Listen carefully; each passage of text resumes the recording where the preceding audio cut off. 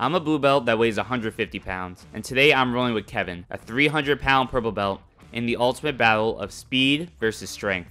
I start off the roll by grabbing a shoulder crunch and attempting to sweep him over, but it doesn't work.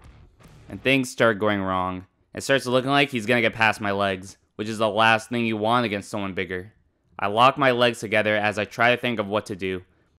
I decide to come up to my knees, and luckily, I'm able to slip out. Kevin underhooks my leg. I turn away, but he falls back for a leg lock. I feel the pressure on my knee, so I tap. We reset, and I get the opportunity to come on top. It's always great to be on top against bigger people because you don't need to carry their weight.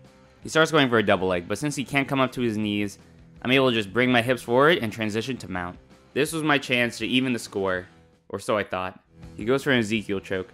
I try using my leg to staple his arm, but he just underhooks it and stands up.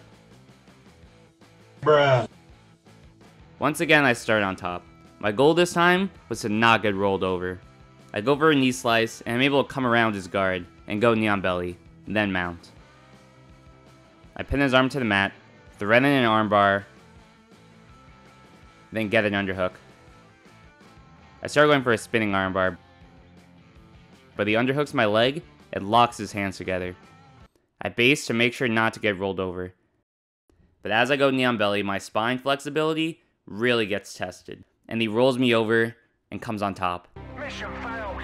We'll get him next time. I make sure to strip his underhook so I don't get leg locked again.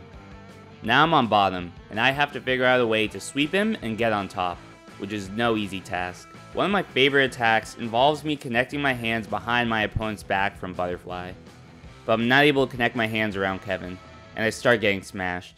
Once again, it looked like I was about to get past. But luckily, I'm able to get my knees inside.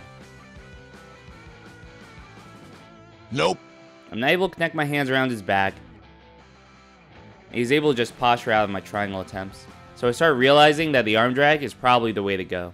I hit an arm drag, and as he brings his back to the mat, I come on top, and I start working to pass his legs. When I hit arm drags, I like to push my opponent's knee to off-balance them, as I drag their arm across and scoot towards their back. But here, Kevin brings his back to the mat and avoids the back take. I try knee slicing, but Kevin pushes my knee away. Now I'm in his half guard. I try to stay tight, but he frames me away.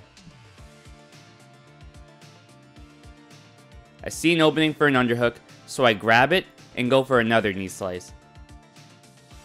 I push his head down and step over for an armbar. Usually me falling back causes them to fall back with me, but he's able to stay turned away from me, which makes it hard for me to finish the armbar. He comes up to his knees, and I say screw it, and I try going over the top for an armbar. But I just fall off. It was hard to find any openings against Kevin. He was being pretty cautious. It looked like I might not be able to sub him back, but I just keep trying to make something work. I keep trying to go for those arm drags. He tries arm dragging me, but I arm drag him back. And this time, I'm able to latch onto his back. He grabs my wrist with both his hands. This gets me scared because he could use this grip to bring my arm around his head and escape. So I strip his hand off, but while I'm focused on the upper body, he clears my bottom hook and starts escaping. So I switch to an armbar. One thing about the armbar is that it leaves you vulnerable to getting stacked, which is the last thing you want against someone bigger than you.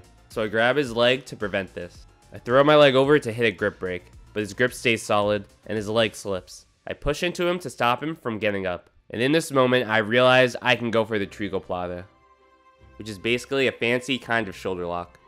Now, I probably should have stuck to the fundamentals since I'm at such a size disadvantage, but the urge to flex overwhelmed me. No!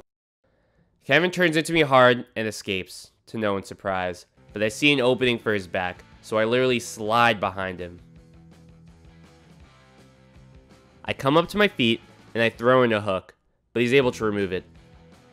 So I use my other leg instead, but this small detail is where I messed up. My underhook and my hook were on the same side of his body, meaning I didn't have any control of his right side, so he's able to just shake me off of him. That was my roll with Kevin. Rolling with bigger people is always interesting, because they can punish you for the littlest mistakes, which forces you to be more technical. I'll catch you next time. Peace.